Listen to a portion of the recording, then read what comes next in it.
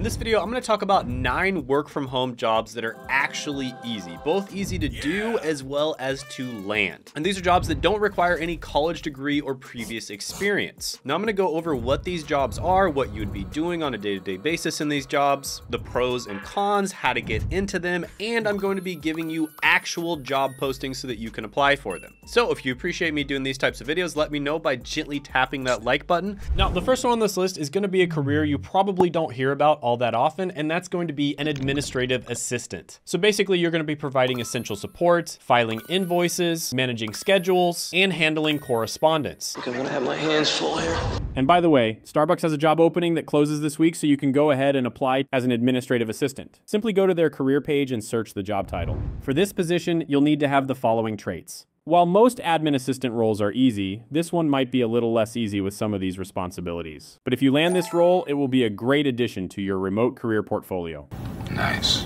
So some of the skills you need for this one are, of course, excellent organization skills, attention to detail, strong communication skills, and the ability to adapt quickly. And this is another one where you just need the basics of having a computer and an internet connection. So overall, I'm gonna give this one an opportunity score of 7 out of 10. By the way, guys, I've been collecting data on exactly what works on YouTube over the last few years, and that's why I've been able to get this channel to 6 figures per month, and I've been able to help a bunch of other people get their channels to 6 figures a month as well. Or in some cases, they're just making a full-time income. And I'm actually gonna be doing a live training. It's completely free. It's a live training. It's gonna be Tuesday at 9 p.m. Eastern time. And you can check that out by clicking the link down in the description and the pinned comment below. Next is going to be a virtual vacation booker. And this is a position that's hired by independent travel agencies and contractors to curate travel itineraries, manage bookings, and ensure seamless travel experiences for clients. So you're basically like an assistant travel agent. And since the world has opened up, the travel industry has been absolutely booming. People such as myself realize that travel is something that's not necessarily always going to be there, and in many cases you need to take advantage of it while you still can, because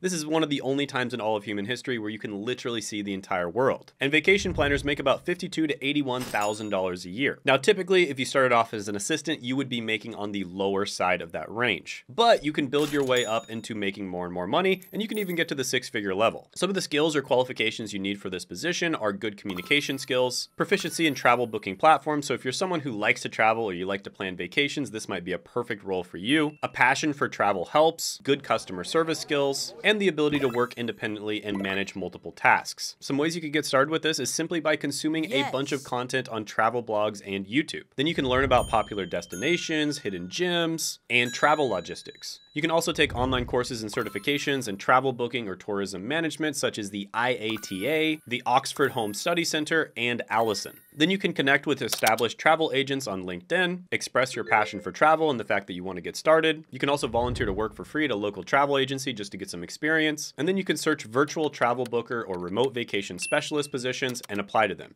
Here's some positions. I'll put them up on the screen. You can check them out if you'd like. Now, some of the pros of this one are you have an opportunity to learn about different destinations and travel experiences. You have uncapped income potential because it's based on performance in many cases, and you could be a part of a dynamic and ever-changing industry. Some of the cons are it's commission-based, so if you don't do a good job, then chances are you're not going to make much money. It also requires strong self-discipline and time management skills, and it may involve irregular hours because clients, might be on the other side of the world, so you might have to wake up at weird times, or just be available at weird times in general. But overall, I really like this one. I'm going to give it a 9 out of 10 opportunity score. Speaking of traveling, there is a bunch of travel related YouTube channels, and some of these guys are making a ton of money. And if you want to know exactly how you can start your very own YouTube channel and make a full-time income from it, I actually do coach several people per month. It's very limited the amount of people I can coach just because I need to spend a lot of one-on-one time with them. But if you think you're a good candidate, you can apply by clicking the link down in the description and the pinned comment below. Next is going to be an online task contributor. And in this position, you'd be playing a vital role in making sure that search engines deliver the most accurate and precise results. You want the results to be reliable and relevant. And major search engine companies hire tons of people to do these types of positions. And they basically evaluate content to address its relevance as well as how accurate it is. And this person, for instance, thrived in this role, and she says it took her a year of experience to sharpen her skills. And in this position, you'd expect to make about $42,000 to $78,000 a year.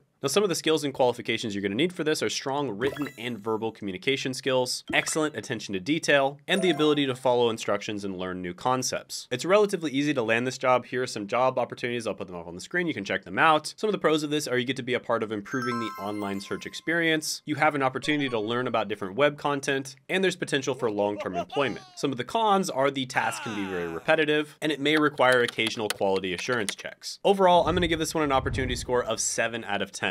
Next is going to be a position in aftermarket auto parts live chat sales. So this is basically a position where someone wants an aftermarket auto part for their car. They want to make some kind of modification to it. And they go to a website and they chat with someone to see if they have the right stuff. Now, in many cases, there's not an exact thing that they need, but if you're really good at this position and you understand cars, you can actually point them in the right direction. So this is a great position if you're into cars. So if you're someone who's into cars already, this could be a no-brainer for you. Here's some job opportunities. I'll put them up on the screen. So yeah, the pros of this one are the flexibility and the opportunity to engage with fellow car enthusiasts. Some of the cons of this one are the possibility for commission-based pay, and you do have to have extensive knowledge of cars. So overall, I'm going to give this one an opportunity score of 8 out of 10. Next is going to be a sales development representative. Now, this is one of my absolute favorite entry-level jobs. Basically, you are in sales, but it's not a pushy type of sales because you're typically working for B2B businesses. So that's businesses that have products and services for other businesses. And the focus is not on being a sketchy car salesman and trying to get somebody to buy as quickly as possible, but more on forming relationships and making sure that your product solves the problems that the other businesses have. And on top of it, you're not usually responsible for closing the person, right? You're not responsible for closing the deal. You're mostly responsible for reaching out to them initially and maintaining contact, and then someone else is responsible for actually closing the deal. But you still get paid based on commission. So this is an incredibly good entry-level sales job to get into, and I've said this a million times. I think everybody should do at least one sales job in their life. Here's a really cool video of this guy talking about a day in the life of being an SDR. And in this position, you can make $87,000 to $142,000 a year.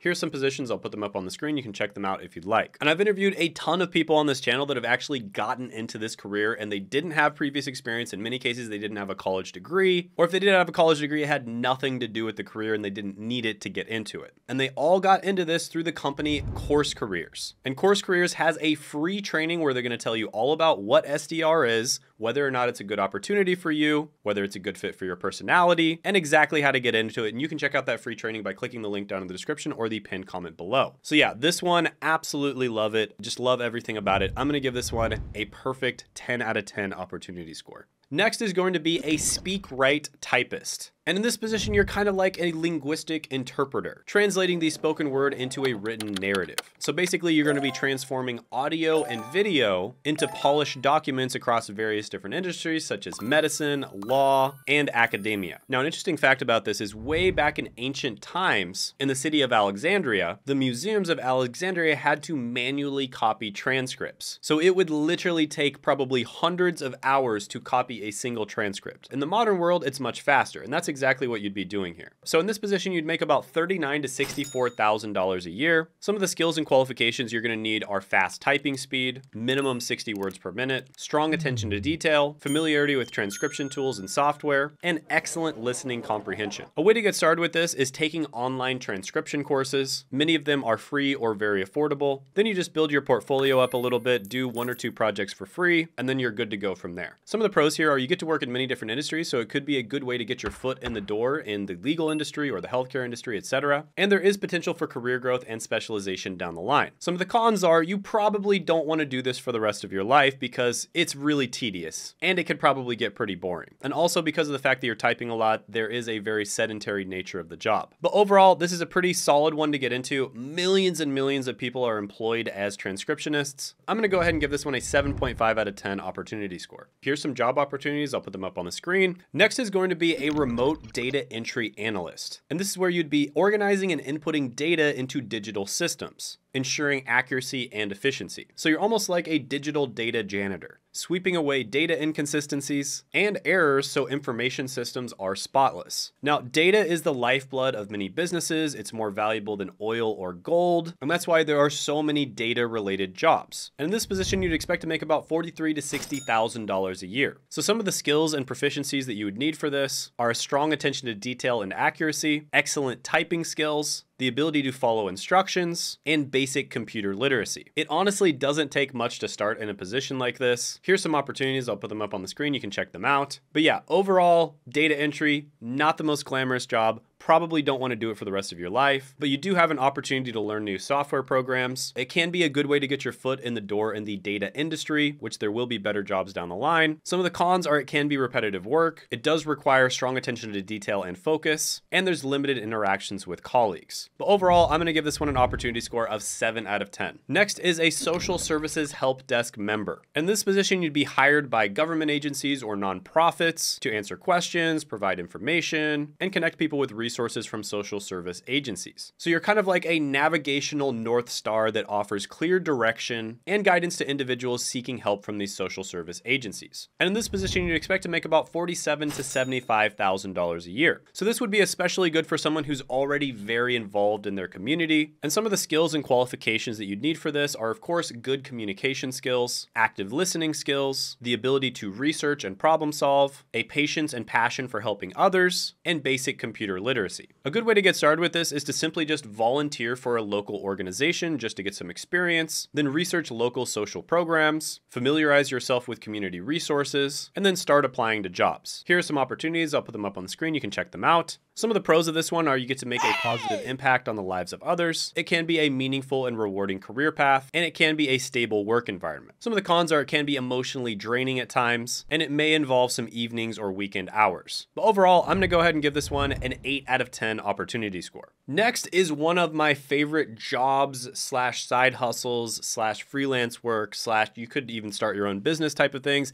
and that is being a private online tutor. So chances are you are good at something in your life, right? Maybe you scored really good on the ACT or the SAT in high school, or maybe you just happen to be good at math or chemistry or English or chess or organization. You're probably good at something just based off of your life circumstances. Well, with these skills that you already have, you can become a private online tutor. And there are many different things that you can tutor people in. For instance, you could literally tutor people on how to speak and write in English. And this is especially good if you're multilingual. So online tutors make about $43,000 to $72,000 a year, and you can actually make much more than that. I remember in college, I actually tutored people in this test called the PCAT, and this was basically the pharmacy college admissions test because I studied really hard for it and I scored pretty well. And I was charging over $100 an hour in college. So you can definitely make money doing this. And the more niche you get, the better. Here are some opportunities and different websites that you can start doing this with. I'll put them up on the screen. You can check them out. Now, some of the pros of this one are your ability to share your knowledge that you already have and make a positive impact. You also get to set your own schedule, and there is potential for good income depending on the niche that you pick. Cons is it does require strong communication skills, and you have to have the ability to motivate people. Your income can also vary depending on student demand, and it may require evening or weekend hours in order to accommodate your students. But with that being said, I do really like this one. I'm gonna give it a 9 out of 10 opportunity score.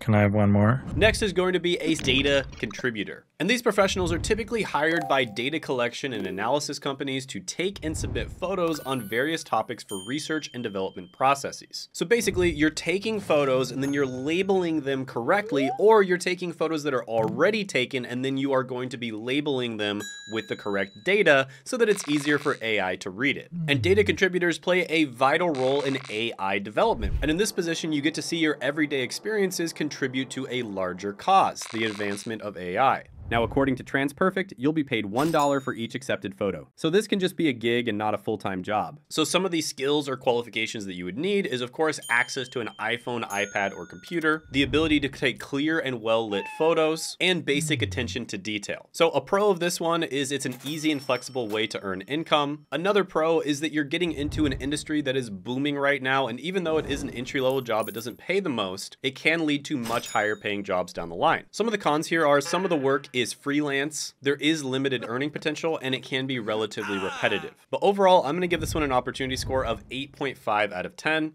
And by the way, you can work from home or work remote worldwide with these opportunities that I go over in this video right here.